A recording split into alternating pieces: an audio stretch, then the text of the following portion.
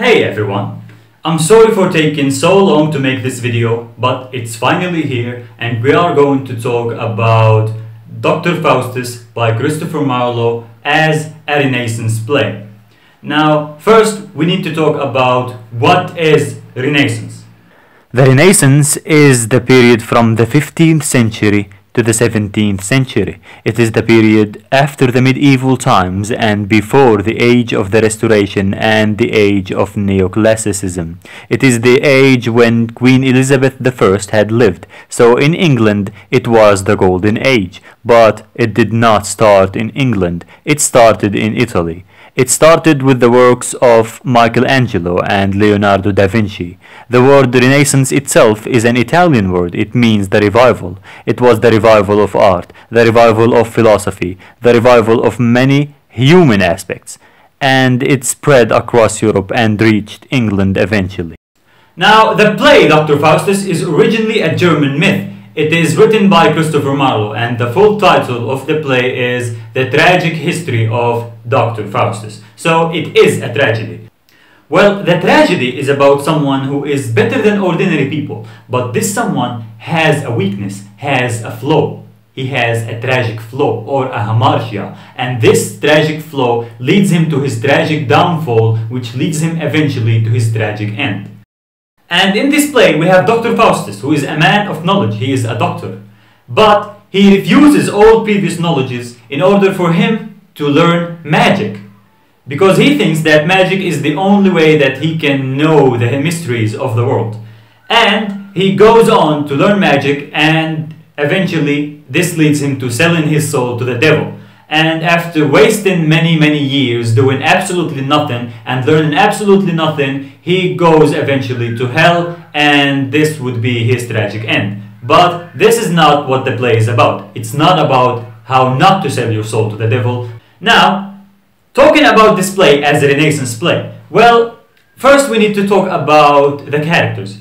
They are complex. What do you mean by complex characters? Well, you can't name a character as good or evil. The character is both good and evil. You see the demon, the devil, Mephistopheles. This devil does not convince Dr. Faustus to take a pact with Lucifer. He talks about the horrors of hell. He does not talk about how good it is to be with the devil, although he is a demon. He talks about how horrifying it is to be in hell, and it is something bad to leave heaven. You see, he talks good about God and bad about the devil, and this is not normal. He is supposed to be an evil character, but he speaks something good. Now, you see Dr. Faustus, who is supposed to be a good man, but he does so many evil things. He is supposed to be a man of knowledge, but he does so many stupid things. So this means that the character does not only have one side, but many sides, and a complex character. And this is one of the characteristics of the Renaissance age.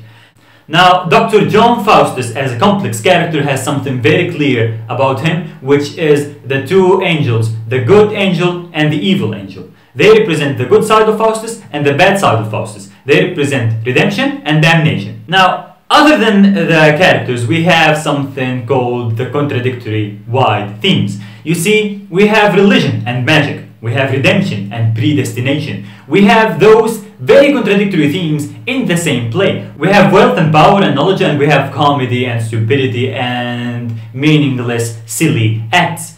All that in one play. And this is the contradictory themes that are used to be in Renaissance plays. We also have the style of the play. Now, this play is written by Christopher Marlow, and Christopher Marlow is known to be a man of parody, a man of satire. Now, you can see this clearly by the many ironies in the play. First, we have a man of knowledge who is doing stupid, silly things. Second, we have his servant, and his servant talks to scholars. Now, usually when a servant talks to scholars, the scholars must control the conversation, but we don't see this. We see the servant controlling the conversation and confusing the scholars, and this is not normal.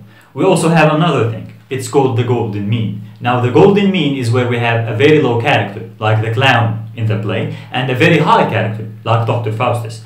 And you see, Dr. Faustus sells his soul, and the clown sells his soul. And they both do similar things, which makes them very close to each other, which brings them to something similar. We called it the golden means, where the high character and the low character become very much alike. In the medieval times, when they wanted to make a play, they make it very general and very broad. Take for example the play Everyman. It is about a character named Everyman, and this character is very general. He represents all mankind. But this does not happen in the Renaissance. Why? Because we are talking about individualism. What is individualism? It's talking about the experiences of one person, and this person represents only himself. We can relate to him, but he is not us. He is not all humankind. He is only Dr. Faustus. And we are talking about this Dr. Faustus as a man, and we're not talking about him as a symbol for all mankind. We also have another shift. In the medieval times, they used to think that God is the center of the universe, that God controls all our lives and fates. We can't do anything to change that. We are already destined to be good or evil. We are already destined to go to heaven or hell. But in the Renaissance, we don't have that. We don't have this predestination. We have something else. We have humanism. What do we mean by this? We mean that humans actually have a say in altering and changing the fates. They can be good or evil. It's not just God who controls everything in the world. Another thing, now the classical Greek plays used to follow the law of the three unities: the unity of time, the unity of action, and the unity of place, which means the play happens in 24 hours in one city and it talks about one act. Now, we don't have this in the Renaissance. This play, Dr. Faustus, does not happen in 24 hours but in 24 years. And it is not in one city but in many countries. And the lead character, Dr. Faustus, does not do only one thing but many things. It's not just about selling his soul to the devil, but what does he do with the power that he gets?